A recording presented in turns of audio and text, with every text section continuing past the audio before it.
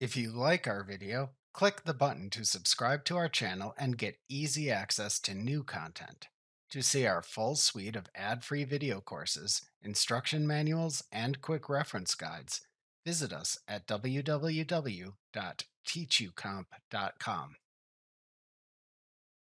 You can set the export preferences in Photoshop to reduce the number of changes you need to make when exporting different file types in Photoshop in the future.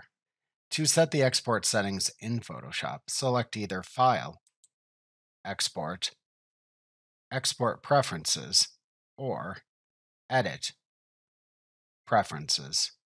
Export from the menu bar to open the export settings of the Preferences dialog box.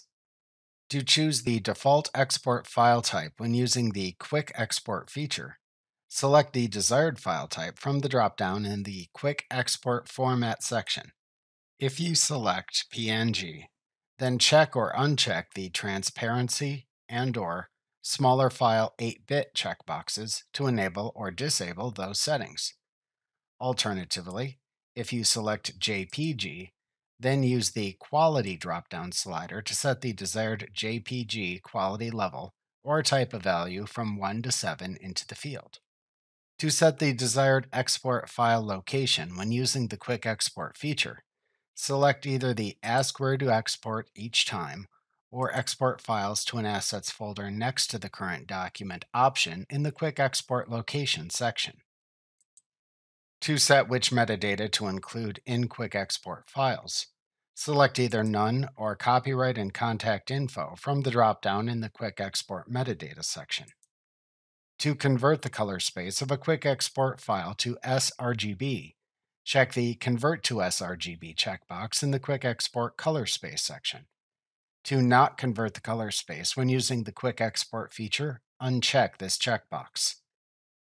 To set the desired export file location to show within the Save As dialog box when using the Export As feature, select either the Export Assets to the location of the current document or the Export Assets to the last location specified option in the Export As Location section.